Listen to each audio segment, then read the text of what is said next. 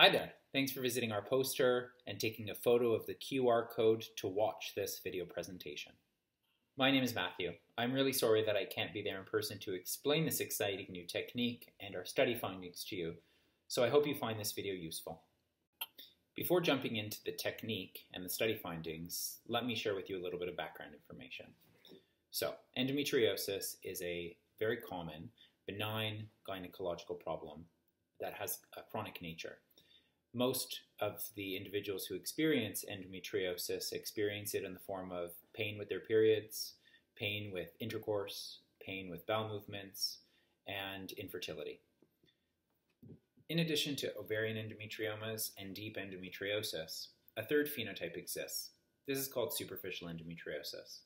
Superficial endometriosis is very small.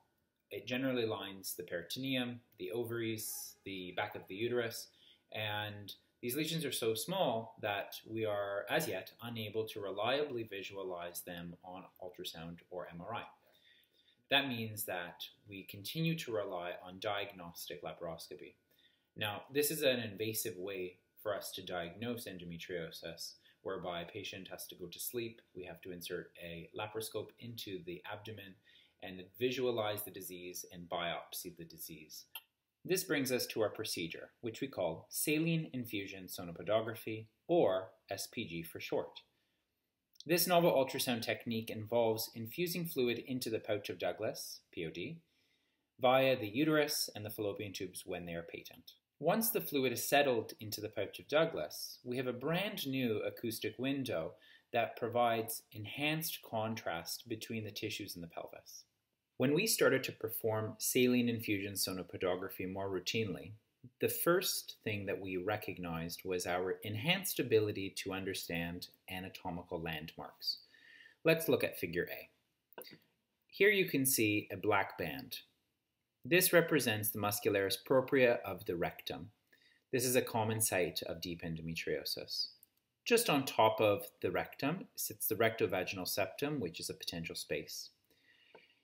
In figure A, you cannot really appreciate where the rectovaginal septum ends and the intra-abdominal contents begin. In contrast, figure B depicts saline-infusion sonoPODography, whereby fluid is distending the pouch of Douglas, and you can actually see the very base of the pouch of Douglas. Right next to the base of the pouch of Douglas is exactly where the end of the rectovaginal septum is. The rectovaginal septum continues until you reach the anal verge in that direction. This is very important because this allows for specific landmarking of endometriosis to the spaces such as the rectovaginal septum or the pouch of Douglas peritoneum or the vagina. Similarly, in figure C, we're visualizing the left uterosacral ligament. That is this white band structure just here. This is adjacent to the vagina as well as the intra-abdominal contents. It's sort of squished between the two. It's not particularly clear where the uterosacral ligament begins and ends, and the contours of the uterosacral ligament are also not clear. However, when there is fluid in the pouch of Douglas induced by SPG, you can indeed see these structures much more clearly. You can see the contour of the left uterosacral ligament just here, attaching at the site of the uterus and attaching here at the sacrum. And you can actually see the plane of tissue just there. The next thing we noticed, thanks to SPG, was that we could appreciate the regularity or irregularity of the peritoneum when fluid was present. As you can see here in figure A, this is the peritoneum of the pouch of Douglas. And here you have the peritoneum overlying the anterior rectum. This peritoneum is very smooth. In contrast, figures B, C, and D all depict irregularities of this peritoneum in the pouch of Douglas. At each of the arrows you can see irregularities, either an area of thickening with some hypoechoic change, hyperechoic projections coming off of the peritoneum, small cystic areas. In addition, we have FILMY adhesions off of the peritoneum and peritoneal pockets with incomplete septations. We recruited consecutive patients with signs and symptoms of endometriosis who were planned for laparoscopic surgery. At the time of laparoscopic surgery, Professor George Condis acted as the reference standard for all sites of endometriosis. At the beginning of the surgery, all sites of disease were mapped. Then, surgery was paused, and all of the gas in the abdomen was emptied. This allowed us to perform the saline-infusion sonoPODography. The operator for saline-infusion sonoPODography was blinded to all of the operative findings, so was not aware of the various sites of superficial endometriosis or if there were any sites at all. At the conclusion of SPG, all sites of superficial endometriosis were documented. These were then compared against the reference standard diagnosis in terms of diagnostic performance.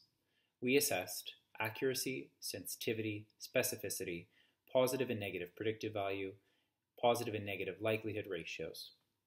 At the time of the abstract submission, 19 patients had undergone SPG, 15 of which had successful SPG. As you can see, 79% of patients had endometriosis overall, and 74% of patients had superficial endometriosis. Generally, SPG was unsuccessful in those that had obliteration of their pouch of Douglas. In this table, I'd first like to highlight that the prevalence of pouch of Douglas superficial endometriosis amongst those with superficial endometriosis was 90%.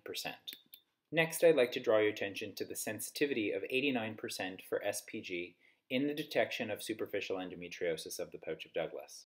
In all cases of superficial endometriosis, the specificity of SPG was 100%, indicating that there were no false positives. To conclude, we believe that superficial endometriosis can be seen on ultrasound using saline-infusion sonoPODography. This is, of course, the pilot study for the larger study that is ongoing. If the results of the larger study support the pilot study findings, this could be a game changer for the diagnosis of endometriosis. Thanks for watching. Please don't hesitate to contact us if you have any questions.